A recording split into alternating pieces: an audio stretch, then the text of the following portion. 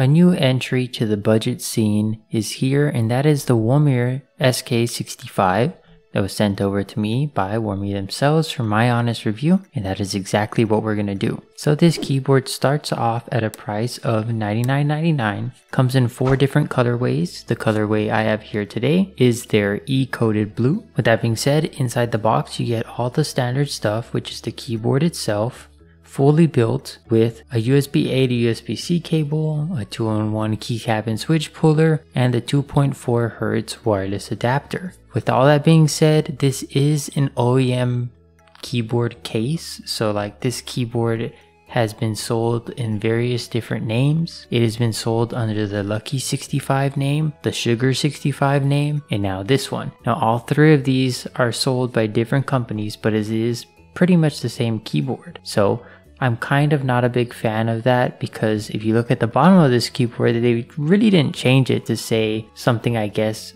else other than the Lucky branding. So it still has the clover on the bottom and it still says Lucky, even though this technically isn't a Lucky 65.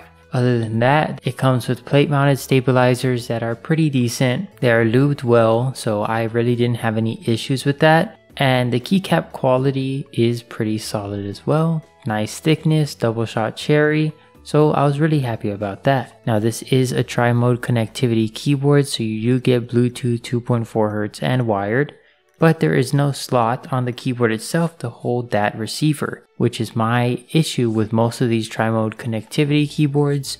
They do not have slots to put the 2.4 Hz dongle, and since it is very small, it is very easy to lose. Now this keyboard is made out of CNC aluminum, but it's not the greatest aluminum. It's not the softest coating on the planet, or what you would expect on a more premium board. So just keep in mind when purchasing that it's not going to feel the greatest. The keyboard comes with Womier's palm pre-lubed linear switches, and this is south facing and does have RGB. It is also gasket mounted, and I cannot see anywhere online that says it's VIA or QMK supported, so I do think that is kind of a missed opportunity, because that is usually what people want to use. When it comes to the sound side of things, it does have PE foam, case foam, and plate foam, but I do think it sounds quite unique. You know, I usually don't like PE foam in keyboards, but with this one, I quite like how it sounds right out of the box.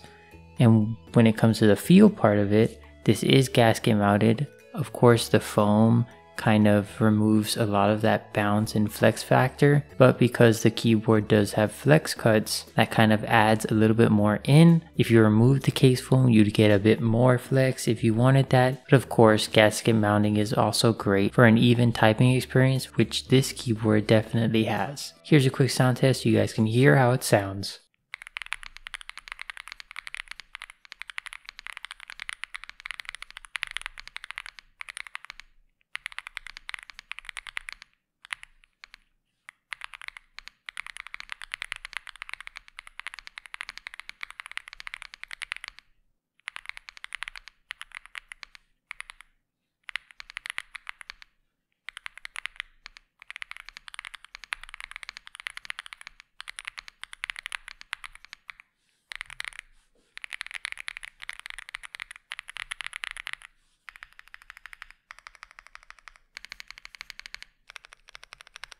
So yeah, great keyboard for a great price. Doesn't really have that many flaws.